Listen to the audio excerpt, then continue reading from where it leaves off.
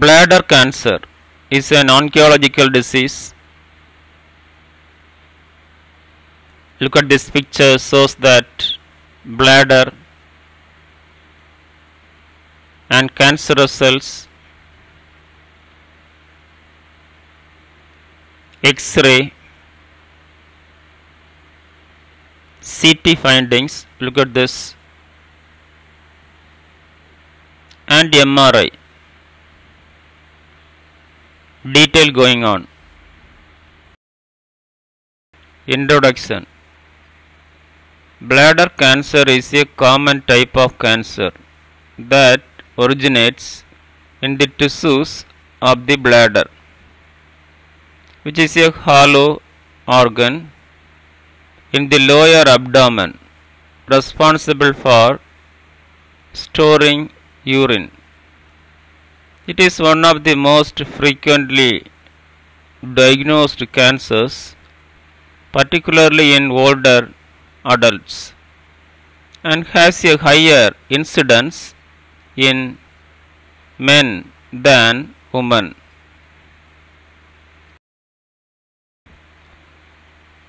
Definition. Bladder cancer refers to the uncontrolled growth of abnormal cells in the bladder lining or other bladder tissues. These cells can invade nearby structures or spread to other parts of the body, a process known as metastasis.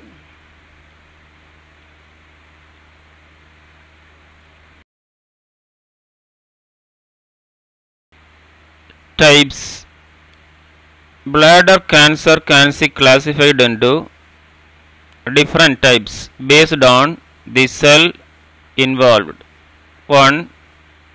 Urothelial carcinoma, formerly known as transitional cell carcinoma. The most common type originating in the urothelial cells lining the bladder. 2. Squamous cell carcinoma, often associated with chronic bladder irritation or infection. 3. Adenocarcinoma arising from glandular cells. This type is rare and linked to chronic bladder inflammation.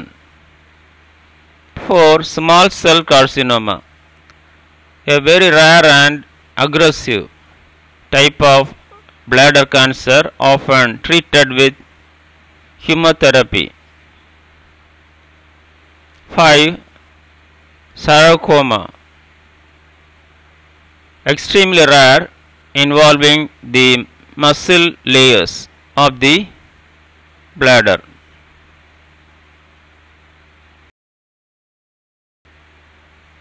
Causes.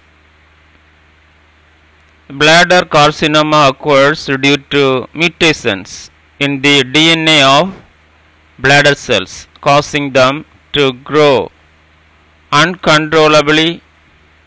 The exact cause is often unknown, but several factors can increase the likelihood of developing bladder cancer, including 1. Exposure to carcinogens, example tobacco, smoke or industrial chemicals. 2. Chronic bladder infection or irritations. 3. Genetic mutations and family history. 4. Certain medications, example cyclophosphamide or radiation therapy. Risk factors. 1. Smoking, the most significant risk factor, as harmful chemicals from tobacco are filtered by the kidneys and excreted in the urine, affecting the bladder lining. to age. Risk increases with age, particularly in those over 55. 3. Gender. Men are more likely to develop bladder cancer than women. 4. Chemical exposure. Prolonged exposure to certain chemicals in industries such as dye, manufacturing, rubber, leather, and paint. 5. Chronic bladder inflammation. Conditions like bladder stones or urinary tract infections can increase the risk. 6. Personal or family history of bladder cancer. 7. Previous cancer treatments. Certain chemotherapy drugs or radiation therapy targeted near the bladder can elevate risk. Complications. Metastasis. Spread of cancer to nearby organs or distant sites such as the lungs, bones, or liver. 2. Urinary issues.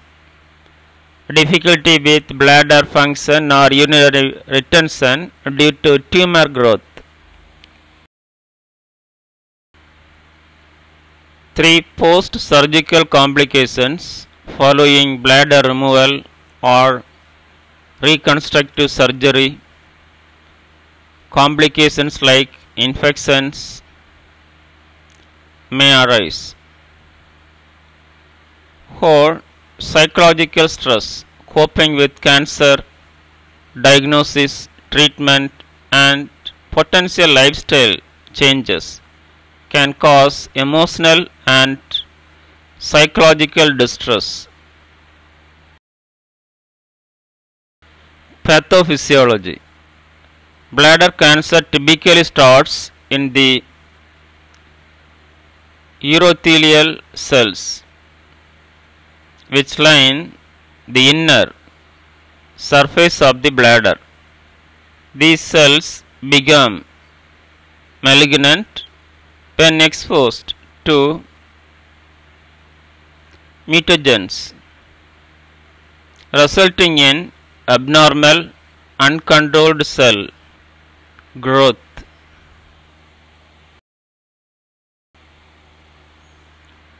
As the tumor grows, it may penetrate deeply into the bladder wall and surrounding tissues. Tumors can be superficial or invasive, spread to other organs.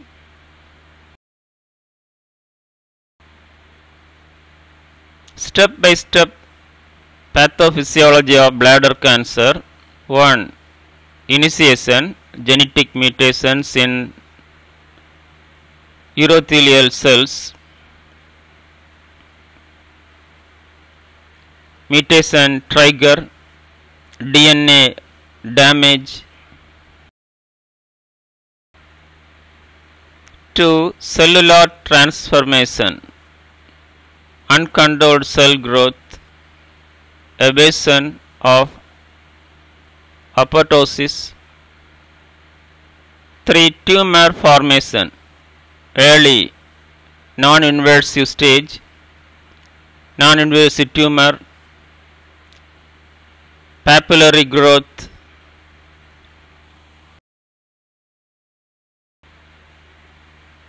4. Progression. Inversion of deeper layers, inversion of lamina propria, inversion of muscularis propria. 5. Angiogenesis. Formation of new blood vessels, tumor growth support, tumor hypoxia. 6. Metastasis. Spread to other parts of the body, inversion of nearby tissues, lymphatic spread, distant metastasis. 7. Immunoevasion, tumor immunity suppression. 8. Recurrence, high rate of relapse, tumor recurrence. Bladder cancer progresses from the mutation of urothelial cells leading to uncontrolled growth and invasion of surrounding tissues. If untreated, it can metastasize to other parts of the body, making it more challenging to manage. Early detection is critical to prevent invasive disease and improve patient outcomes. Signs and symptoms. 1. Hematuria, blood in the urine. The most common symptom, which may be intermittent and not accompanied by pain. 2. Dysuria, painful or difficult urination. 3. Frequent urination or urinary even when the bladder is not full. 4. Pelvic or lower back pain in advanced stages. 5. Fatigue, weight loss and other systemic signs of cancer in later stages. Diagnosis. 1. Urine analysis detects blood or abnormal cells in the urine. 2. Cystoscope, a procedure using a thin tube with a camera to visualize the inside of the bladder and obtain tissue sample for biopsy.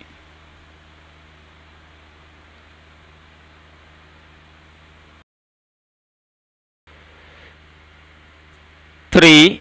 Imaging studies, CT, urogram, MRI or ultrasound to assess the extent of the disease. 4. Biopsy to confirm cancer diagnosis and determine the type and grade of the tumor. 5. Urine cytology examines urine for cancer cells. Nursing diagnosis. 1. Acute pain related to cancer or surgical interventions. 2. Impaired urinary elimination due to tumor or bladder dysfunction. 3. Anxiety related to cancer diagnosis and prognosis. 4. Risk for infection due to surgical interventions or urinary catheters. 5. Body image disturbance after surgery, especially with urinary diversion. Management. 1. Regular monitoring for non-invasive cancers including cystoscopy and imaging. 2. Smoking cessation to reduce further damage and complications. 3. Psychological support and counseling for emotional well-being. 4. Bladder training and education on lifestyle modifications to improve urinary function post-treatment. Treatment. 1. Surgical interventions. A. Transvaginal urethral resection of bladder tumor for early stage cancer. B. Radical cystectomy, removal of the bladder for more advanced or invasive cancers.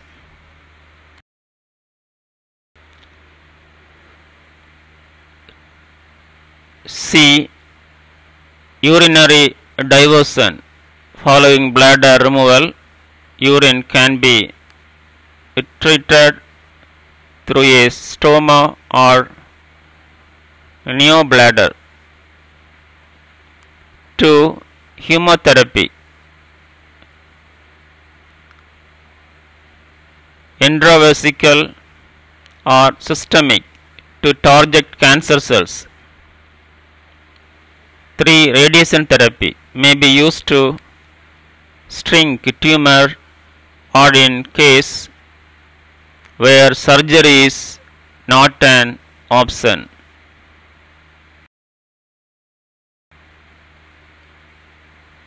4. Immunotherapy, drugs like Bacillus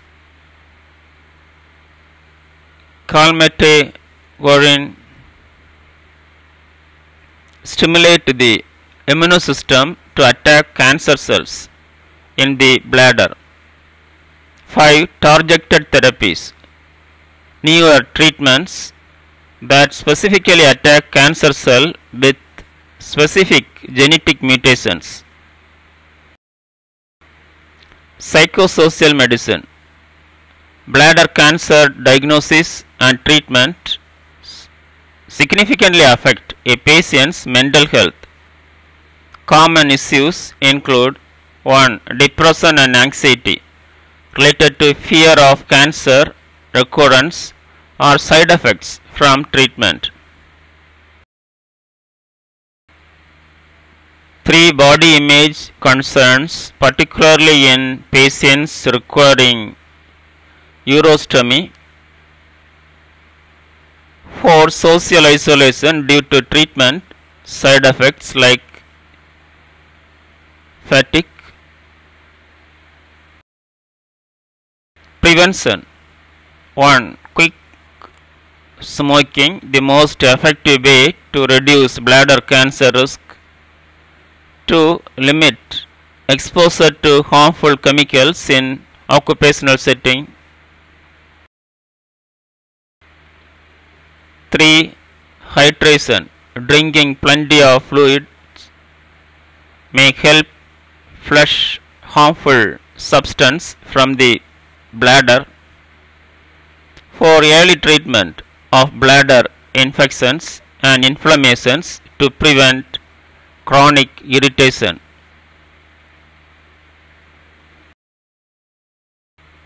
In conclusion, bladder cancer, although potentially aggressive, is treatable especially when diagnosed early. Early detection through routine screening and patient awareness of symptoms is crucial for effective management. Multidisciplinary approaches including surgical, pharmacological, and psychological interventions improve patients' outcomes and quality of life. Thank you. Have a nice day.